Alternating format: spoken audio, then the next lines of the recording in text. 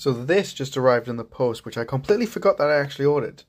So if we take a look in, and have a look at what it is. So it's the Leap Motion 2, and then a world-class hand tracking apparently. So I'm really intrigued to see how this holds up compared to something like the Oculus Quest Pro, which they've been working on for quite a bit. So if let's take a look inside, see what we've got. Okay, so we've got two boxes, USB-C.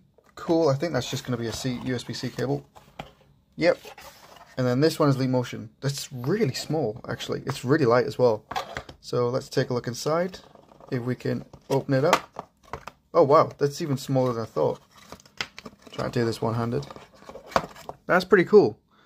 So I got this so I can play around in Unreal Engine 5 with it. I've got no idea what I'm going to make yet. And that gives me the question is, what would you guys do with it? Would you create an app? Yeah,